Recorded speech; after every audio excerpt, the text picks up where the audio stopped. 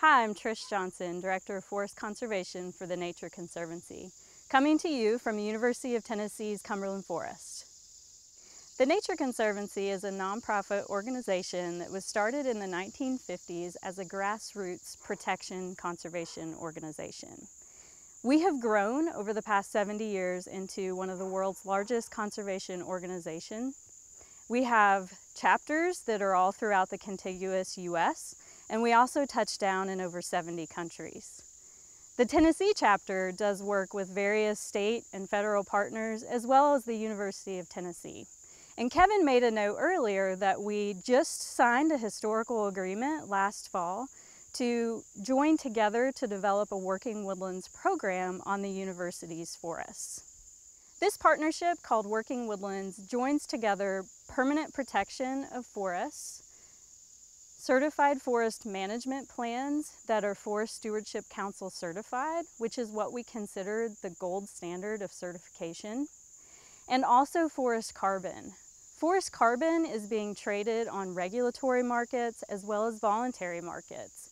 And before I start to discuss what the forest carbon markets are, I would love to turn it over to my colleague, Laura Marks, to describe to you better how to measure forest carbon in trees.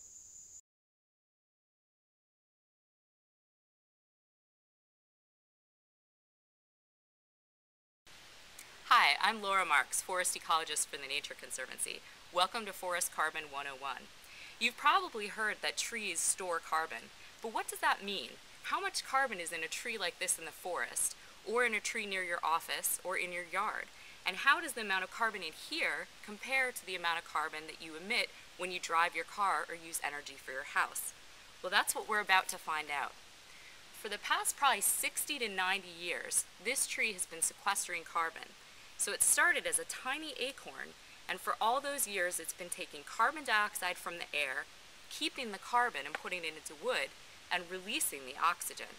We're going to see how much carbon it's stored in that time, and then what that means compared to what you might emit in your daily life. So this red oak is tree 39 in plot 2390 in Wells State Park in Massachusetts.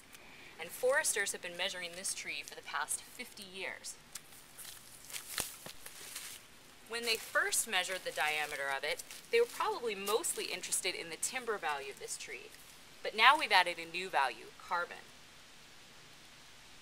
At this point, this red oak is 18 inches in diameter. And because other scientists have done the work of cutting down trees and weighing them, we know that an 18-inch diameter red oak has about 1,600 pounds of carbon in it. That's the equivalent of almost 3 tons of carbon dioxide. To put that into perspective, when you drive a medium-sized car 2,500 miles, you're releasing a ton of carbon dioxide. So if you have a 50-mile round-trip commute, after 30 weeks, your medium-sized car and the amount of carbon that's in this tree have canceled each other out. And now we're looking at a deficit of carbon dioxide. That deficit is one reason why it's so important for all of us to reduce our emissions, use less fossil fuels, and make sure that those we use the most efficiently. But before you get too discouraged, keep in mind that this tree isn't going anywhere. Every year, this red oak is sequestering carbon, and a tree like this could easily live for 200, 300, or if it's really lucky, 500 years. And then there are lots of trees like this oak in the forest. An acre of forest can sequester more than a ton of carbon dioxide every single year. Imagine all those acres put together, and now imagine an entire rainforest. Forests are one of the best and most efficient ways that we have to take carbon dioxide out of the air and store the carbon. So we have to do our part with reducing emissions, but the more forests like this we have, the more the trees can help us out as well.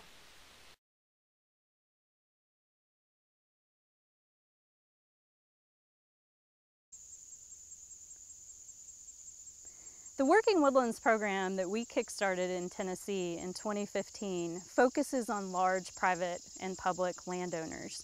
Large meaning about 2,000 acres or more. And the reason why we focus on that size of landowner is because developing, monitoring, and measuring forest carbon projects are very expensive. And in order to receive the revenue from the forest carbon that we need in order to make a project viable and have good revenue for incentivizing the program, we need to have larger private forests and public forests. So we are at about 30,000 acres on 4 projects. We started on a 3,000 acre project in White County, Tennessee with a private landowner.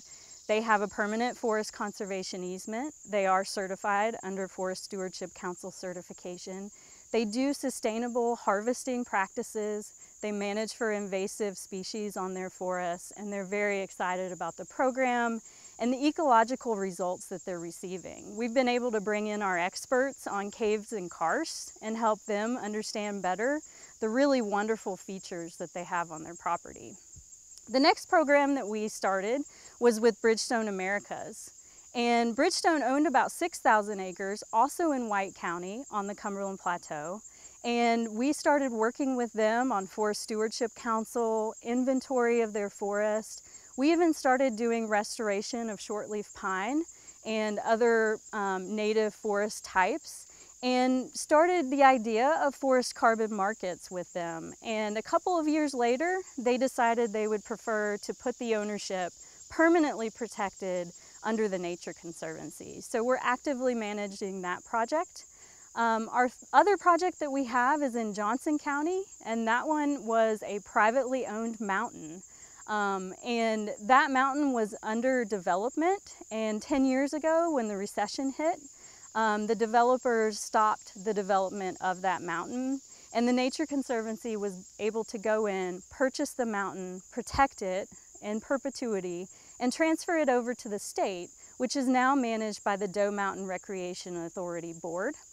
And the Nature Conservancy helped the board get into the forest carbon market so that they could help sustainably manage and bring income into increasing ecotourism in the rural community. And then finally, our 4th project, which brings us up to about 30,000 acres of working woodlands programs in Tennessee, is the historic agreement that we signed with the University of Tennessee. This program is really interesting and innovative because it joins the opportunity to increase research and educational opportunities through our Climate Smart Forestry Fund. And it also creates a platform for the university to bring their students and their classes to help them better understand climate smart forestry practices, help them understand these innovative carbon markets, and just bring some new light to private landowners to help them and encourage them understand that this may be an opportunity for them. So we have these large private and public partnerships with Working Woodlands, and the Nature Conservancy knows that this is just the beginning. And we want to ensure that small private forest landowners can also engage in forest carbon markets and bring in income to them to help them manage their forests, help them protect their forests. And so the Nature Conservancy started a partnership with American Forest Foundation. We also got gracious funding from larger corporations to kickstart this program to develop the Family Forest Program. Family Forest Program is a pilot that is started in Pennsylvania, and it brings together 20-acre forest landowners up to about 200-acre forest landowners and gives them the opportunity to join into voluntary forest carbon markets so that they can get added income for their forest, help them manage more sustainably to increase forest health, increase forest sequestration, and bring a greater opportunity to forest landowners to keep their forests in forests for generations to come. So what is a carbon market? The carbon marketplace was developed quite a while ago in California, and California regulates any business or corporation that's operating out of California to cap their emissions. So when they're operating their business, they are putting off emissions or carbon dioxide, carbon monoxides. And there is a cap or a ceiling by which the number of those emissions are allowed to be emitted. And if that corporation goes above that, they are allowed to purchase a carbon credit, which is carbon that's being sequestered into a forest, a wetland, or another technology that is capturing that carbon emission. So there is a marketplace by which landowners, organizations are selling carbon capture or carbon credits, and then businesses out of California are able to purchase those credits. That is the regulatory market.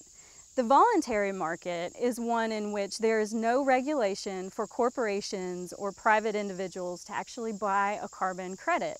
So carbon credits are being developed by private landowners, such as the University of Tennessee Institute of Ag and the Nature Conservancy with our Working Woodlands program. And corporations are buying it just because they want to make a difference. They want to make a difference in our changing climate and the conditions that our globe is facing. So thank you for having me here today. I appreciate the opportunity, the great partnership that we've started with the University of Tennessee to join in on developing a forest carbon project, the Working Woodlands program, and help to share that with landowners and encourage landowners to be a part of the solution of our changing climate.